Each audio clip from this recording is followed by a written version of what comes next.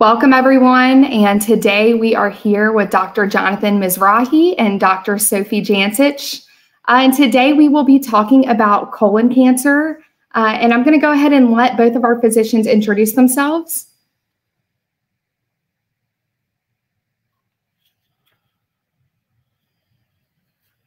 A hematologist and medical oncologist.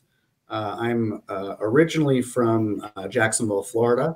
And I just started here at Ochsner back in August of this year, most recently having been in Houston, Texas. My wife is a native of New Orleans, and that's part of what brought me here and the chance to practice at Ochsner. I primarily focus on cancers of the GI tract, so everything from esophagus, stomach, pancreas, liver, and then, of course, colorectal cancer. So happy to be here.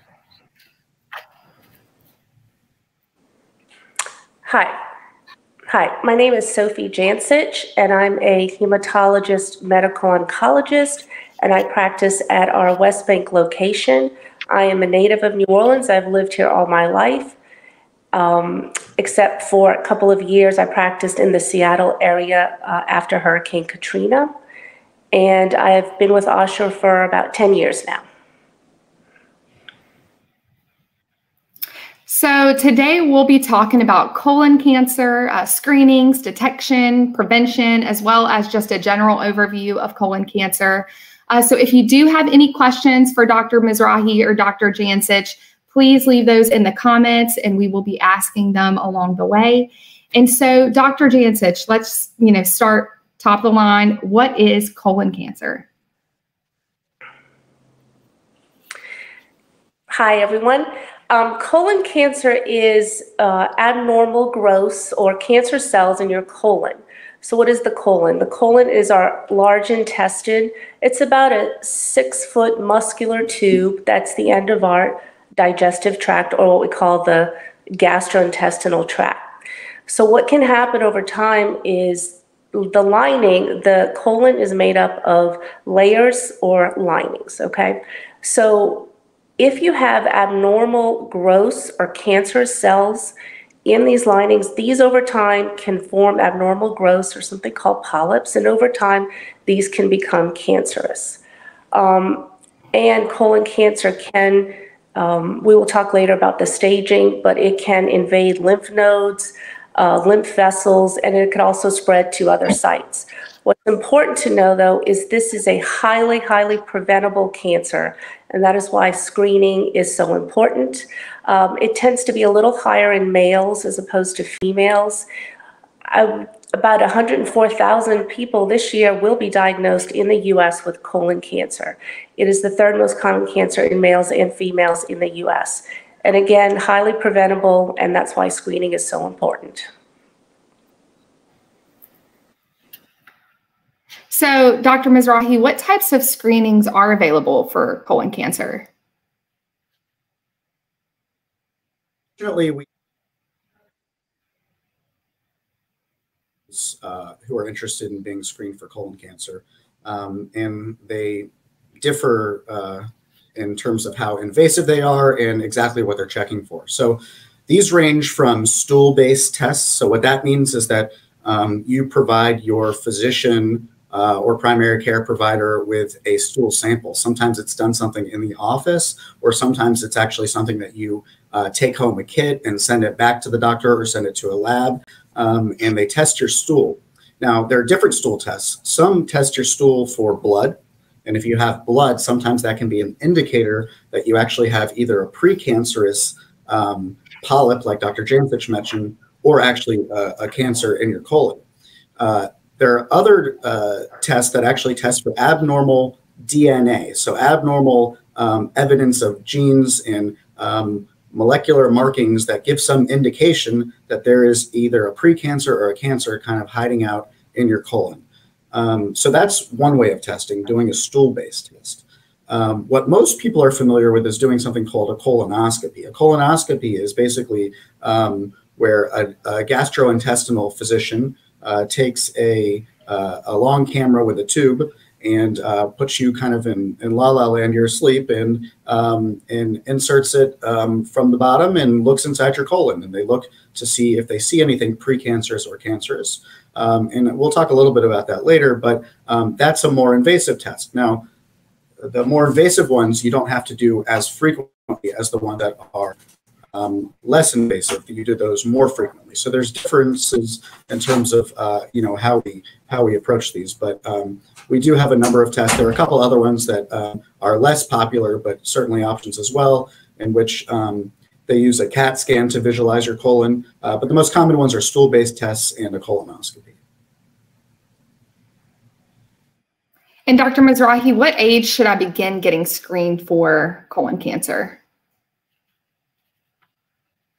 So historically, the age has been recommended to be 50 years old. So if you're an average risk person who doesn't have a strong family history of colon cancer, but you just are a run-of-the-mill average risk person, we historically have said 50 years old is when you should begin getting screened.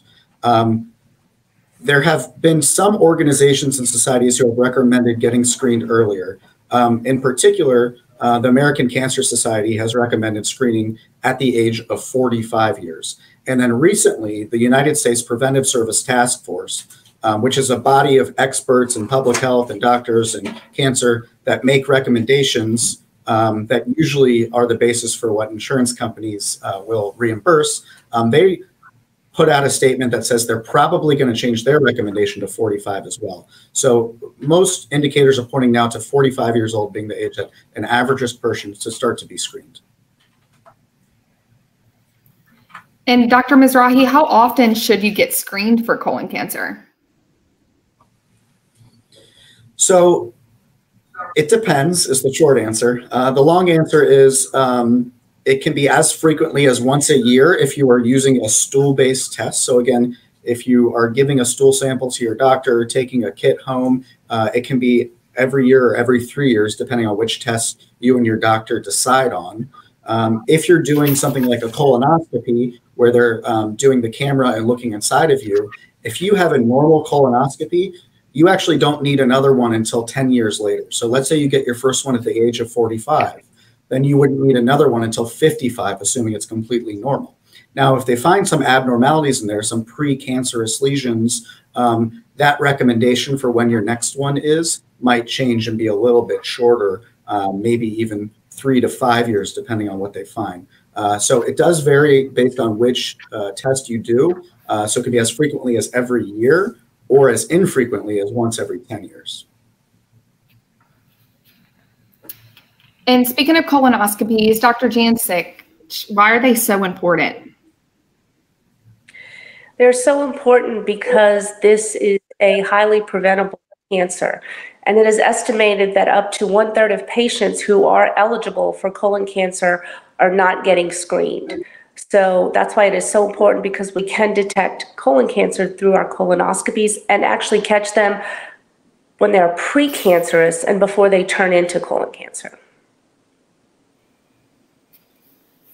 And we do have a Facebook Live question here, and they're asking, if I don't pass a stool every day, should I be worried? Should I get screened even though I'm in my early 30s? I can take a stab at that one if you'd like. So it's a great question. It's difficult to interpret in a vacuum. Obviously I don't know you, and I would want to know your family history, what other symptoms you might be having. But certainly people's normal bowel regimens vary from person to person. So for what is normal for me may be abnormal for you. So if you are someone who regularly goes to the bathroom and has a bowel movement once a day, and then there is a change and you're going once every 3 days, once every 4 days, and there's not an obvious reason why that's happening based on your diet, then that is something I would consider discussing with your primary care provider. Could that be an indication of cancer? It's possible. There are probably other more likely explanations, but it's not something I would dismiss, especially considering that we are seeing colon cancer being more common in younger folks. So yes, the short answer is is possible that it could be an indication of colon cancer. Is it the most likely explanation? Probably not, but I would encourage someone having those symptoms, and if you are, getting that evaluated by your physician. So, Dr. Mizrahi, if there is a family history of colon cancer, when should someone get screened? Yeah, so I talked earlier about the average risk patient getting screened starting at the age of 45 or 50, depending on the guidelines. That is different if you have a family history. Specifically, if you have a first-degree family member with a history of colorectal cancer. So what that means, first degree, is a sibling, a parent, and what I would recommend at that point is that you get screened approximately 10 years before their age of diagnosis. So what I mean by that is let's say you had a mother who developed colon cancer at the age of 47. So I would recommend you get screened at the age of 37. So not wait until 45, which is the recommendation for the average risk patient, but you get screened 10 years before the diagnosis of that first degree relative. Now, if it's not a first degree relative, or it's multiple, cousins or aunts, uncles, I would have that conversation with your physician about when the timing is right for you. But I would use the 10 years guideline before the diagnosis of a first degree relative. And Dr. Jancich, does colon cancer show up in a blood test?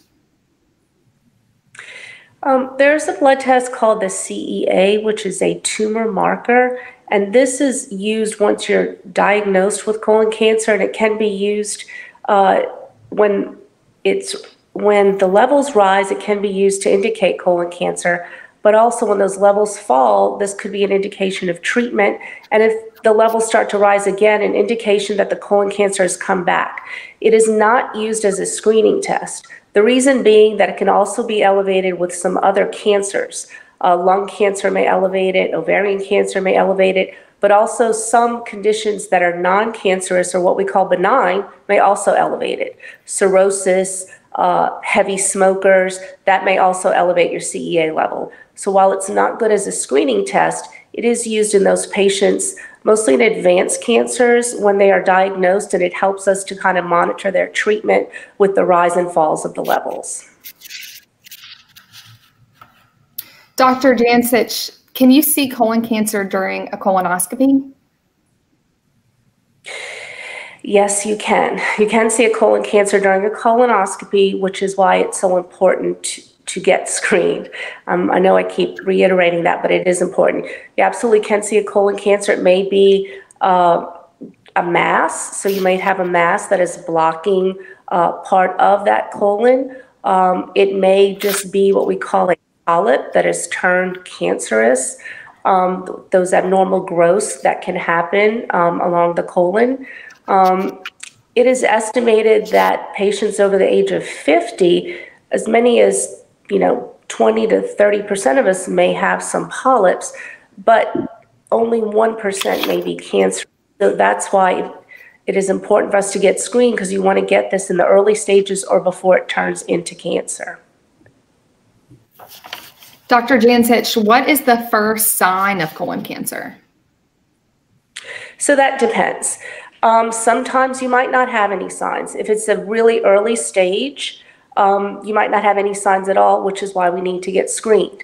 In our advanced stages, you can see symptoms such as a change in bowel habits, diarrhea, constipation, or a feeling like you've gone to the bathroom, but feeling like you have an urge, a sensation to go to the bathroom again and have another bowel movement. Abdominal pain, weight loss, sometimes fatigue, weakness, but also some patients may present with just incidental finding of anemia, particularly iron deficiency anemia.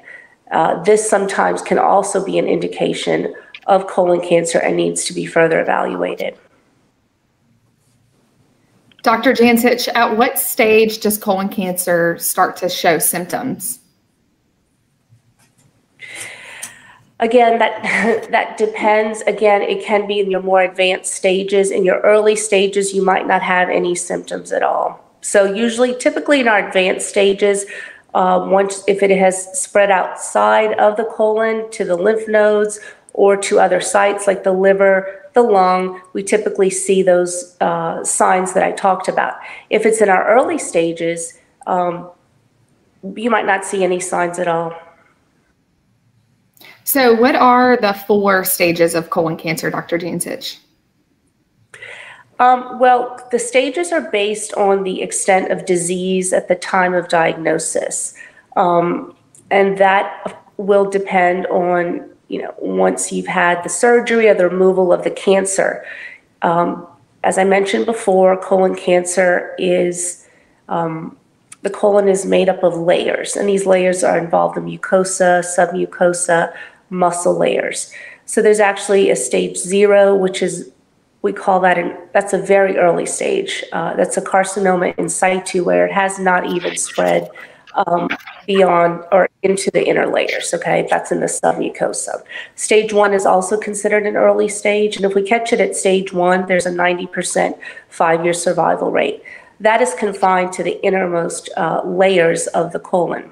Stage 2 is a little more advanced, and that means that the colon cancer is then advanced beyond the inner layers to the outer layers. Sometimes maybe have gone through those outer layers, but it has not spread to the lymph nodes or any what we would call distant sites. Distant sites being sites outside of the colon, namely liver and lung being possibilities, common sites that it may spread. Stage 3 means that the colon cancer has spread to the lymph nodes. It can involve any of the layers, but what really makes it stage 3 is its involvement of the lymph nodes. And stage 4 means that that cancer, that's the most advanced stage, it has spread out of the colon and has gone to other sites. And those other sites, again, could be liver, lung, or what we call the peritoneal cavity. Dr. Mizrahi, how curable is colon cancer? So that's a complicated question. It very much depends on what Dr. Jancich was just talking about in the stage at which someone is diagnosed. I mean, she presented a number of 90% curable if a patient is in a very early stage, such as stage 1 cancer. So like she explained, stage 1 cancer, it has very little invasion into the colon and really no involvement of any surrounding structures. Once you start getting to more advanced stages, the chance of being cured does get lower. And that goes back to the importance of getting screened and getting findings of colon cancer early, because your chance of cure is better the earlier the cancer is found. So if you take patients with stage 2 colon cancer, for example, you are getting cure rates that are not quite 90%, or still quite high in the 80s or so percent. Once you start to get to stage 3, meaning the lymph nodes are involved, then the cure rate starts to get into the 60s, 70s percent. And then stage 4 colon cancer, historically, we have kind of explained that stage 4 colon cancer is not curable. It's not a disease that we can make go away forever. More recently, we have found that with some aggressive treatments of patients with stage 4 cancer, where it's only spread maybe in 1 or 2 spots. So I'll give you an example. If a patient has a tumor that started in their colon, and we find at the time of diagnosis, or even sometime after they've had treatment, that there's a spot in the liver that we biopsy, and we find out that that is the colon cancer having spread to the liver. Technically, that is stage 4 disease. However, with modern treatments and surgical techniques, some of those patients, we can remove that cancer from the liver and have them live a very long time, potentially even curing some of those patients. So what we look at in terms of how we define cure, most oncologists will think of patients who are alive 5 years after their diagnosis, because it's rare for the cancer to come back after 5 years. So in patients with stage 4 cancer, what percent of them are alive at 5 years? You're talking about 15%. So it is a very low percentage compared to the other stages, but certainly not all stage 4 colon cancers are created equal, I would say. And Dr. Mizrahi, what kind of treatments are available if you're diagnosed with colon cancer? So it depends on the stage. So the early stage cancers, so stage 1, 2, and 3 are typically treated with surgical resection, meaning you see a surgeon, they take you to the operating room, and either through a laparoscopic method, so a minimally invasive where you don't have any large abdominal openings and scars, they can remove the colon cancer, remove surrounding lymph nodes. They want to get an adequate number of lymph nodes so that they can tell whether the cancer has spread to the lymph nodes. Sometimes, based on the location or what have you, they might need to do an open surgery where they make a bigger incision in your abdomen. But still, the intent is the same, is to remove the primary cancer, remove an adequate number of lymph nodes so you can get a good assessment of if and how far this has spread. Depending on the findings, which would then be sent to a pathologist who looks under the microscope, sees if there's any tumor involvement, basically in the primary tumor, how deeply it invades, and then looks at the lymph nodes. Then we make a decision of, based on that information and how much involvement there is, should this patient receive chemotherapy? The goal of that chemotherapy, if it's recommended, is to try to prevent the cancer from coming back. And we know that in certain patients who have certain findings, such as lymph nodes that are positive or other high-risk features, they may benefit from chemotherapy in order to prevent the cancer from coming back.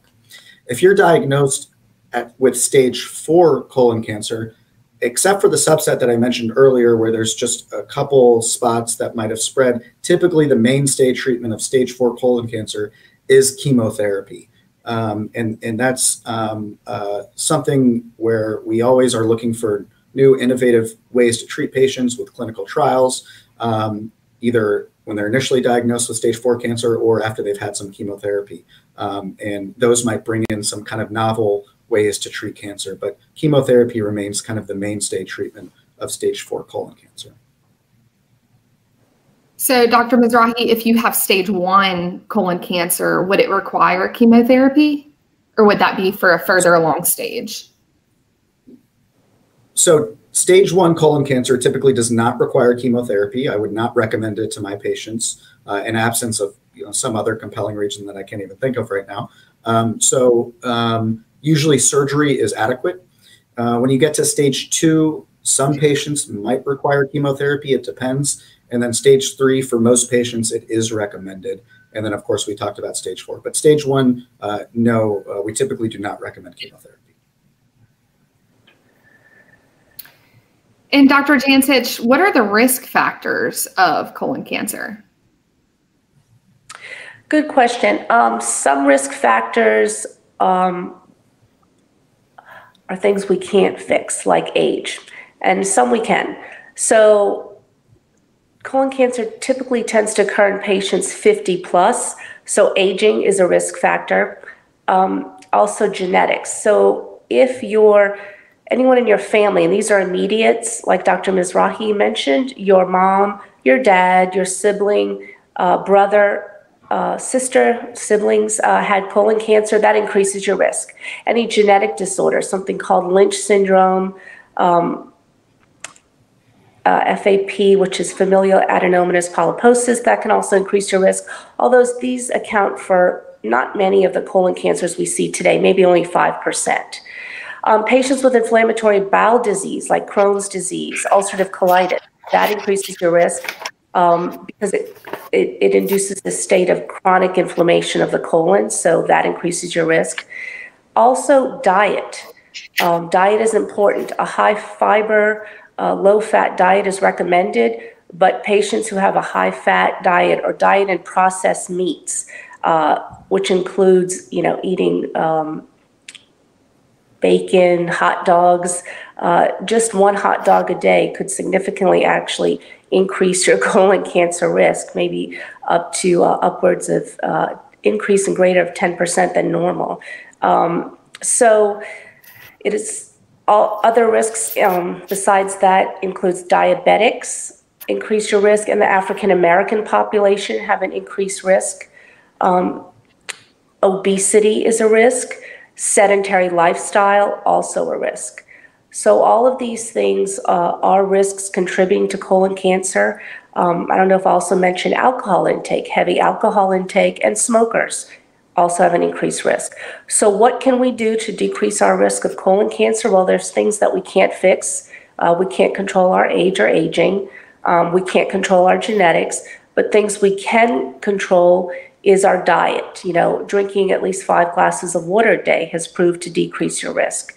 Less processed meats, more plant-based diets that can improve our risk of getting colon cancer, quitting smoking, limiting our alcohol intake, and of course, being active. All these things we can do to decrease our risk. So I'd like to ask you both, what questions should I ask my doctor before going to get screened? And Dr. Mizrahi, you can start first. So I think the primary question you want to ask is, should I be screened? And what that primarily gets at is how old are you and what your risk is. And that will help your physician determine at what age you should begin screening. It kind of goes back to what we talked about earlier. So the average risk person who doesn't have some of the syndromes that Dr. Jancich mentioned, doesn't have a strong family history, should be screened either at 45 or 50. So that's a question you should ask your physician is, should I even be screened? And the next question I would ask is, what screening test is best for me? So, I mentioned earlier that there are some that are as simple as giving a stool sample once a year to your doctor. I hope that sounds simple. It's, maybe not the most pleasant thing in the world, but it's pretty straightforward. That might be a great screening test for someone who maybe does not want to or has some reason that they can't have a colonoscopy at a certain point in time. Maybe they're on a blood thinner and they can't come off the blood thinner to have a colonoscopy. There are different reasons why maybe a stool sample test might be best for you. So you should ask your doctor, what's the best screening test for me? If you said, I am someone who wants to have the least frequent screening test possible, then maybe doing a colonoscopy makes the most sense for you. Now, one thing we didn't really mention before about the screening test, and I think this is important, is that if you have an abnormal screening test that's not a colonoscopy. So for example, let's say you have this CAT scan that visualizes your colon, or you have a stool-based test that looks for blood or DNA changes. And if that is abnormal, so meaning they're finding something that is concerning for maybe precancer or cancer, the next step is actually to do a colonoscopy. So colonoscopy is a treatment. It offers treatment because it can remove precancerous lesions, and it's a screening tool that's used for patients who have abnormal screening tests otherwise. So I would ask, what screening test is best for me?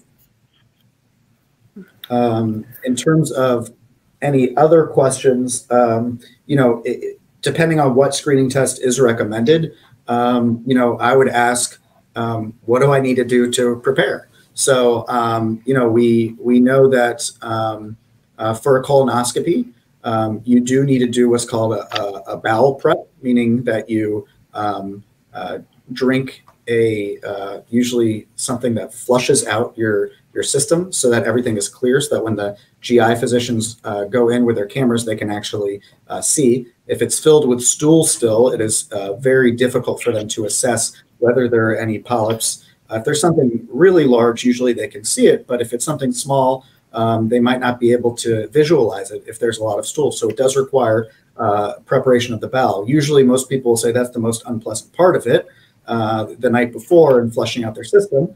But it's part of the process, and make sure that it's a successful exam. And then, I would also ask, like, what I expect. I mean, is this something that's going to be painful? Am I going to be asleep? Am I going to be awake? And usually these are questions that your primary doctor who's going to order the test can answer for you. But there might be questions they might defer to the person who is performing the test, particularly if we're talking about a colonoscopy. Then that's a question that sometimes might be best addressed by a GI physician, the gastroenterologist who's actually performing the colonoscopy. Right. So, if I could just jump in there for a second, other questions you would want to ask is, of course, any potential complications associated with the procedure. The recovery time, do I have to be out of work, or what can I expect in terms of, the procedure? Any pain at the site? Do I need someone to go with me to the procedure? That's also very important. And when could I expect my results? Would the results be immediate, or, who would be in charge of informing me of my results? That's also important. And typically it's the gastroenterologist that performs these procedures. A lot of the procedures are performed under sedation. So you also want to ask what your risks are associated with sedation, and what could you expect in terms of how long will you be under sedation, how long is the actual procedure. And, typically the procedure is not long itself, but you would have to be there for at least, expect to be there for 2 hours or so. But all this would be explained to you in detail prior to the procedure. And of course, your expectations after, and any recovery that is necessary. And as we wrap up today, don't forget that it is safe to go to the doctor. Don't delay your medical care. This does include cancer screenings that can save your life. And I just want to thank all of our viewers today for joining us. Thank you, Dr. Mizrahi and Dr. Jancich. And thank you for joining our team of oncologists. We're here to help. So you can definitely visit ochsner.org/screenings to get screened today. Or you can also call 866-355-6266 to make an appointment to get screened today. Thank you.